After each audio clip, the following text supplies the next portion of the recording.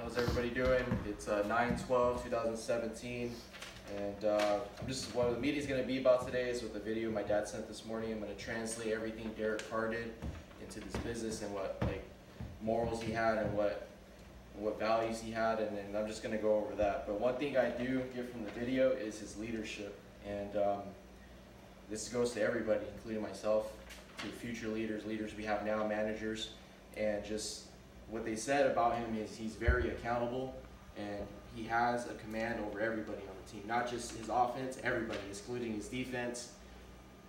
I mean, the special teams, he just has a command, and he has a presence he's very certain.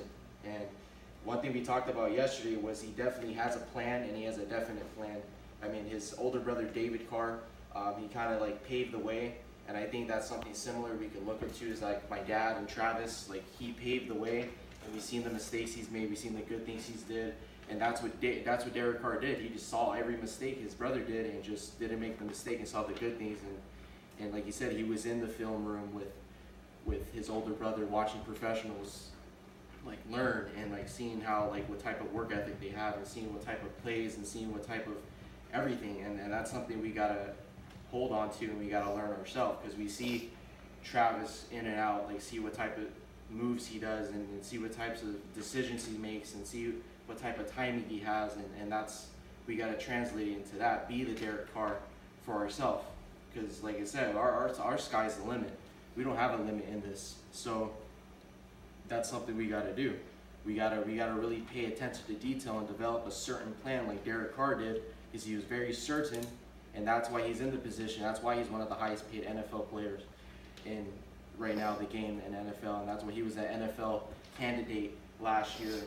I mean, it sucks he got hurt his game before the playoffs, but like you said, man, shoot, if he was in, that's scary in the AFC. They probably could have won the AFC if they could get past the Patriots. I don't know if they could get past the Patriots, but I'm a Patriots fan, but I mean, they probably, like I said, they probably could have gave him a run for the money.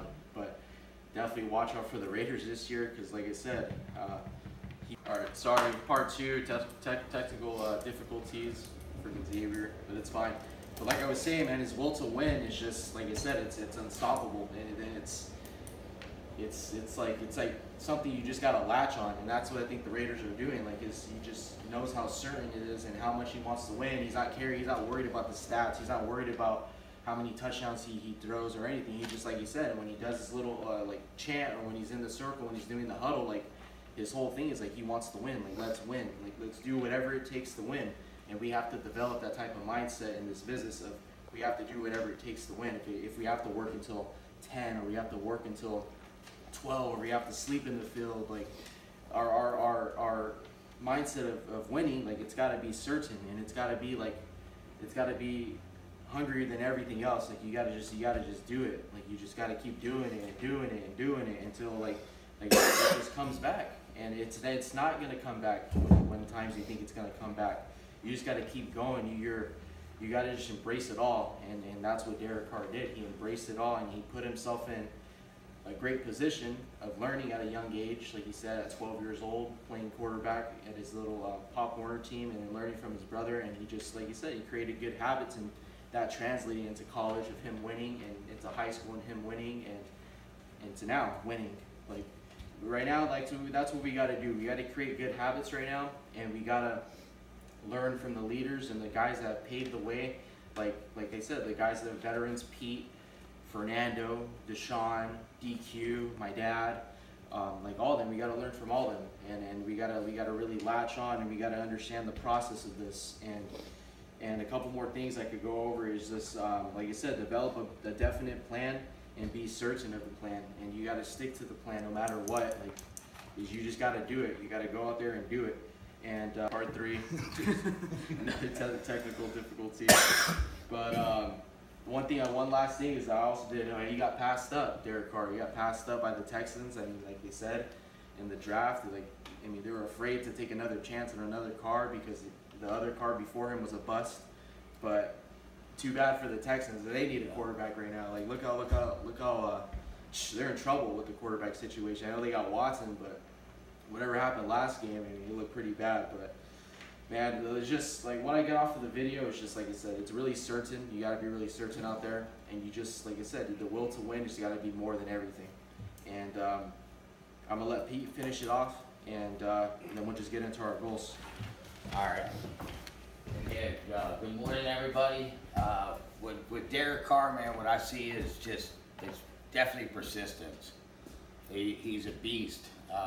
He wasn't the best, and like you just said, the Tennessee Titans, they passed him up, and his work ethic, and it's the exact same thing as what we have to go do. No matter what happens today, we have to be persistent. We got tons of time. It's going to be 10 o'clock by the time we get out there, and it's inexcusable not to come back with several installs. We got Ian over here that he's got 5 more panels, and what I see is just the persistence, the work ethic, and definitely the will to win. I mean, some of the best basketball players, the best one I've ever seen is Michael Jordan. That guy got cut from a varsity basketball team. The other guy, Curry, I mean, a beast. He's already won 2 championships now. And what it all comes down to is their work ethic, their persistence to win, and just nothing's going to get in their way. They have no excuses. Everything they do, they're doing it for themselves and to prove everybody else wrong, which is a great thing to do, man. And so shit, Derek Carr, I mean, he hated not being there, not being at the games, or he couldn't play. And like his brother, you know, he was a bust. But shit, Derek Carr, man, just signed, I think, like the 2nd largest contract in NFL history. And he's only been there, what, 3 years? Or this is 4th year, I believe. He was drafted in 2013. So yeah, what a beast, and you can learn a lot from him. He does have a hell of a work ethic, and he could care less how many touchdowns he has. All he wants to do is win in the game. He doesn't care how many yards he has. And there's a lot of quarterbacks that think differently. They do, hey, I had 5 touchdowns, but we still lost. They don't really care. But you can see in his demeanor, he definitely cares. And all he does is want to win. And that's it. That's what we all have to do today, everybody. Let's go kill it out there today for K.Y.O.A. And let's have a good time doing it as well.